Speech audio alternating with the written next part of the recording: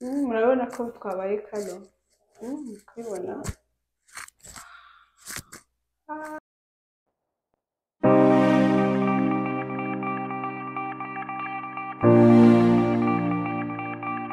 Hi guys, mumeze mute? Mumeze neza? Nanjye meze neza, ndashima Imana n'umuryango wanjye tumeze neza. Kristo aracyakomeje kuba mwiza kuri twe, nta gikuba cyacitse, tumeze neza. Nizeye ko namwe mumeze neza, kandi nanone ntabwo njya mpagarara gushimira abantu mwese mwakoze subscribe. Imana ibahe umugisha, ndetse n'abagiye kwikora ubu ntimwibagirwe gusiga mukoze subscribe niba uri mushyashya hano. Kandi niba usanzwe hano uhawe ikaze, Imana iguhe umugisha. Ubaye utarakora subscribe, iki ni cyo gihe cyawe cyo kuyikora, kuko hano dufite ibintu byiza byinshi. Uyu munsi rero ikintu tugiye gukora ni video itari butinde cyane. Uyu munsi ngiye gusubiza abantu mwambajije, hari abambajije kuri DM ya Instagram, hari n'uwo nabonye wabajije muri comment ya video mperutse gukora, avuga ngo mbabwire aho nakwiye headband wig mfite. So rero navuze rero uyu munsi reka mbasubize abantu mwayimbajije, ndetse n'abiteguraga kuyimbaza cyangwa se n'uwayibonye ntabashe kubimbaza wenda kumva arayikunze, mbabwire aho nayikuye. Ikindi noneho uyu munsi ndashaka no kubereka uburyo nyesitanamo nyine nshyira ku mutwe wanjye. Rero ikintu nshaka gukora ni ukubanza kubabwira ibintu byiza nayibonyeho. Ikintu cya mbere nayibonyeho, ndumva ari nk'ubwa kangahe nari nambaye wig, bwa kabiri. Hari indi nari mfite akoraga ari nziza. So rero iyi nayihawe ari gift, ni nayo mpamvu hari uwayinsabye kuri Instagram sinabona uko muha link, kuko natangaga link ari uko umukunzi wanjye ari hano mu rugo akahita yimpereza, nkahita nyohereza. Sinzi ukuntu byagenze, ndeba abona agiye nohereza izo link ngo ni forwarding biranga. So rero ni kado nahawe nawe, ni amwe mu makado nakiriye kuri anniversary yanjye. So rero ni kado yampaye kuri anniversary ya rero. Ikintu cyatumye rero nyikunda, nyine yarambajije. Iyo yari yakunze siyo njye nari nakunze, kuko iyo twari dufite, hari gahunda twari dufite ahantu twagombaga kujya, kandi nari namaze kogosha umusatsi. So rero umusatsi wanjye kuba nari namaze kuwogosha, nta kindi nagombaga gukora, nagombaga gushaka akantu ko gushyira ku mutwe. Rero we agakunda zino wig nyine zindi z'imisatsi itari kalo. Rero ndebye nsanga iziri bunsabe kujya muri salon ngo babanze babigire gute na gute. Ndavuga ibyiza nuko nahitamo iyo nshobora nyine ngiye kwishyiriraho, nyine itagoye. So rero niyo mpamvu nashaka kuyibakundisha. Cyiza nayibonyeho nta bigoye, iroroshye. Hari nk'abantu baba batazi kwita ku misatsi cyane ariko mva ntigoye, ntabwo isaba glue cyangwa n'ibindi bintu. Ujya pe kuba wowe wafunze agashinyo k'umusatsi wawe, cyangwa se niba ari agasatsi gake wakaryamishije, wakoze utu edges bitewe n'uko udukunda, bitewe n'ahantu nagiye, noneho warangiza ukayishyiraho ushaka kuyifunga se. Iroroshye yo cyane cyane pe, narayikunze, nakunze ukuntu yoroshye. So rero murumva nyimaranye iminsi, yaje kuri 22, 23 z'ukwa gatatu. Urumva nyimaranye iminsi. Iyo ngiye nk'ahantu nshaka kuyikoresha ntashaka gutega agatambaro niyo nkoresha, urumva ko nyimaranye iminsi. So rero guys, ubu tugiye kureba aha rero we akunda Amazon cyane, ni kubera ko afite Amazon Prime, rero biza vuba. So rero nanjye nahise nyikunda Amazon, kumva aho hantu twari dufite kujya, twari dukeneye akantu kihuse, twari dukeneye ikintu kihuse, twari dukeneye ko ibuze vuba. Yayinguriye rero kuri Amazon, ngiyi ujyamo kuri Amazon ugasacinga headband wig, ariko bahita bakuzanira headband wig bakongeraho na human hair, gutyo ngibi hano. Ubwo rero rero mbereke, yaje muri aka kantu, yaje muri aka, urabona ukuntu yanditseho human hair. Niho ahangaha yaje, iza iri kumwe naka kamwe, iza iri kumwe n'utu ngutu ande kugibagirwa, nitwo yaje iri kumwe natwo, na ikikendera hari n'akandi kantu byaje biri kumwe. So rero ni nziza, umva ni nziza, urumva ni 26 inches. Hari ziba ari 12, zigenda zirutanwa. Rero iyi ngiyi kubera ko we akunda imisatsi miremire, nanjye rero numvaga nyine nyikunze, yahisemo 26 inches. Ubwo rero nawe bitewe nawe iyo wakunze, wahitamo bitewe nawe niyo ushaka. Ni uku nguko imeze.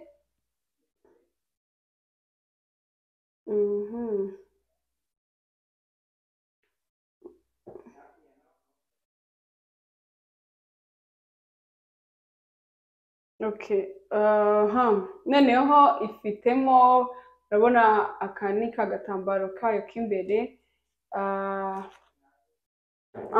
rero ikagira aka kahita kaza kagafata nyine inyuma ku mutwe. Ifite n'aka kantu, aka kagira n'utu,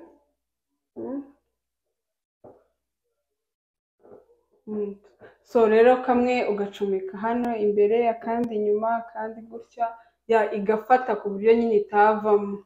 Rero nkanjye mfite umutwe, hari igihe nyine itamfata neza. Hano rero harimo akandi kantu uza ugafatisha, kuko ntabwo abantu bose uno mugozi nyine wakwirwa ku mutwe wabo.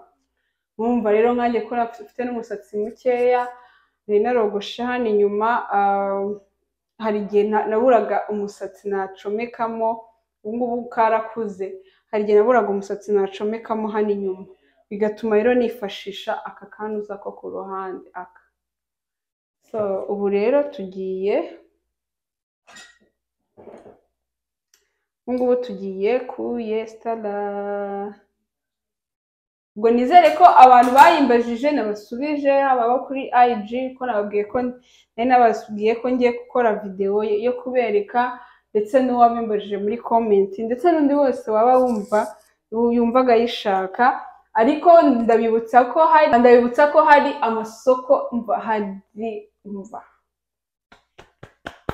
ahantu hose hatandukanye ho kugurira imisatsi. Guys, noneho bafite nabo niyo kuri Amazon ntabwo ari mbi, ntabwo ngiye kuyisebya, kuko nabwiye ko ari nziza, ariko hari ahandi henshi hatandukanye, haba ku biciro ndetse na karite z'ibyo batanga. Uzahakenera nabwo muzayandikire muri comment, nkababwire iyindi nzagura nzabereka aho nzaba nayikuye. So rero guys, niba gukora subscribe mureke twiyiteho ku bwiza kanoneho tuyigire tuyambare. Ikintu cya mbere nabanje gukora, nabanje nyine udusatsi twanjye ndaturyamisha. Turaryamye pe, turaryamye ariko murabibona naturyamishije, ngo muzambwire no muri comment nyine nzabereka ukuntu turyamishije. Ubu rero kubera yuko ngewe nkunda iyo igeze hano burya kugira ngo igire, ubwo ngiye kuyishyiramo. Noneho urumva iyo wamaze kuryamisha udusatsi twawe nk'abantu mufite imisatsi miremire, urayifungamo shinyo ugakora utu edges uko ubishaka, warangiza noneho ukayishyiramo. Tugiye noneho kuyinstalla. Noneho kubera ko nyimaranye iminsi ndahita nshyiramo n'akantu katuma nkongeramo kara.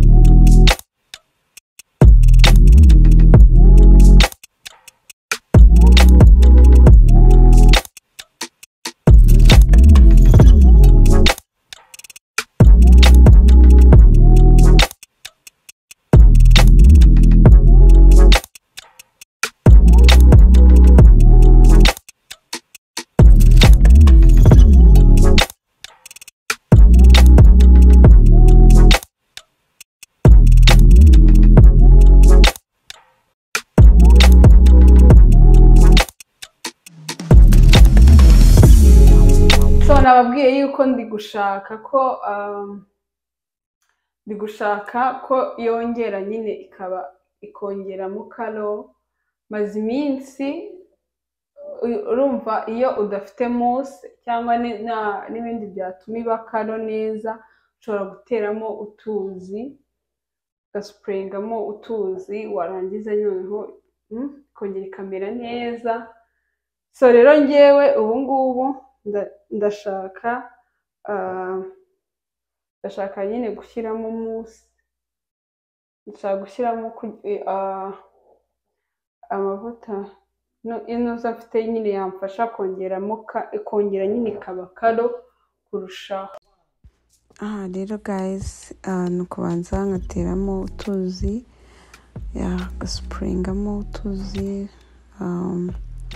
kugira ngo yorohemo, ubundi ugafata mousse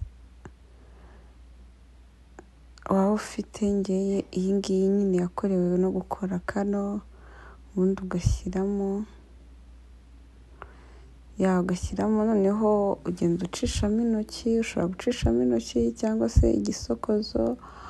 Nkanjye prefera gucishamo igisokozo nyine, kubera yuko sinkunda nanone kwiba kano ngo igabanuke nyine ibe, kuko urabona iyo ibaye kano, muraza kuyibona iyo ibaye kano ihita igabanuka, kandi ngiye nyine bashaka ngo ibe iri kano ariko igenda no kumera nka afro ukuntu.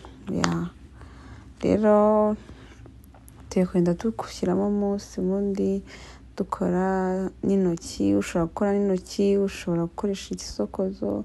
Hari aho nzayacishamo nkacishamo intoki. Tugenda dukora gutyo. Ushobora kuba utaragura mousse yo gushyiramo, ukaba urimo gukoresha intoki uyirambura nyine, uyigumiza nyine iri karo, kuko iyo ukiyigura iba iri karo pe. Noneho rero iyo ukiyigura urafata ugacishamo intoki gusa, uyitandukanye uko ubishaka ko imera, ukarekera aho ngaho. Nta kindi kintu ukora, ugishyira ku mutwe gusa ugacishamo intoki ukahita wambara ukigendera. Biriya byose twabanjije gukora wowe uba wabikoze, yafashe ku mutwe ubyumva ko itaza kuza kuguruka haje umuyaga cyangwa se n'ikindi kibazo cyose ishobora kugira nyine ikavamo, wowe wumva ko ifashe neza ku mutwe ubundi warangiza ugacishamo intoki bikarangira. So impamvu rero ubu ngubu nahisemo kongera kuyisubiza nyine ngo ibe kano ni uko nari maze iminsi nyine mbona yahindutse itakiri kano nk'uko nayiguze imeze. Rero turaza kubona umusaruro guys. Mva no wig nziza ntabwo nyine igoye rwose, ibi nimubibone ngo ibatere ubwoba, ntabwo igoye, nuko njye nashatse kongera kuyisubiza ngo ibe karo. Murabona ukuntu yatangiye kumera. So rero guys, mva no kwita ku misatsi, ku byiza. Abantu mufite udusatsi dukeya nk'utu twanjye, ndabararikira gutunga kano gakoresho kabisa, ni ingenzi. Iyo ushaka kano gatambaro k'umukara ntabwo kagaragara, ushyiraho kano gatambaro nk'aka ngaka nshyizeho, cyangwa se n'akandi kantu waba ufite. Kariya gatambaro gafatanye nayo k'umukara ushobora ukagahina cyane bishoboka, noneho warangiza, murabona ukuntu yabaye nziza. Noneho warangiza ugashyira imbere akantu runaka ushaka gushyira imbere kagaragara. Hari n'ukuntu ushobora kugenda bakagusuka utuntu imbere mu gahanga, ubundi iyo bakagenda bakayicomekamo inyuma, nyine ikora ibintu byinshi pe. Murabona ko yabaye nziza, ntabwo ikimeze nka kwa kundi yari imeze. Aka rero n'akandi katambaro kamwe naguranye kazanye nayo, kariya ka mbere nako umukunzi yayinguriye, yanakanguriye iyi ngiyi ntarayitunga, sinzi ukuntu yagiye muri supermarket akabonye ngo arakazana, arambwira ngo yabonye ngo akantu ngo ndakira mu misatsi kandi nta n'imisatsi nari mfite. Nuko rero murabona umuntu ashobora kugafungaho shinyo inyuma, murabona ukuntu ari byiza. So ni style nyinshi wafungamo iyi wig, iyi headband wig. Ni nziza, ntabwo ipfuka, umva ni nziza pe, ndayibararikira. Hari n'abantu bakunda utu afro tugufi, natwo turayifite nyine, aba ari inch nka 12, inch 12. Hari n'utugufi twayo. Urumva uko inch zigenda ziba nyinshi niko igenda yongera n'amafaranga. So guys, rero nuko bigenze. Rero nababwiye ni inches 26. Habaho n'ingufi zayo, habaho n'indende. Ndumva iya nyuma ari inch 28, 32 gutyo. So rero muzagende namwe muyigure. Habaho n'ingufi zigezemo nka hano gutya, nyine biterwa. Rero abantu mwayikunze mushobora kujya kureba bitewe na budget yawe, ugahitamo iyo wakunze cyangwa se iyo ushaka. Rero guys, muri kubibona guys, muri kubibona. Hano nyine turanakomeye ukuntu. So guys, rero nuko byagenze. Imana ikomeza kubarinda, kwari ukubereka ukuntu wayesitara ku mutwe, no kubereka ukuntu nk'abantu muyimaranye iminsi nkanjye wayongeramo ukongera ukayikora karo. Rero Imana ikomeze kubarinda no kubitaho. Imana ikomeze kubishimira. Mukore subscribe, nimwibagirwe kuyikora. Comment zanyu zirakenewe. Mujye muza muri DM ya Instagram mumbwire ibyifuzo mufite, ibintu mubona nababwiraho. Ibyo biba bishoboka nzabibabwiraho. Ariko buri wazakora mukambaza ibibazo nkabasubizana. Bana tubazo mufiteho nabyo tuzabireba. So Imana ikomeze kubitaho no kubarinda.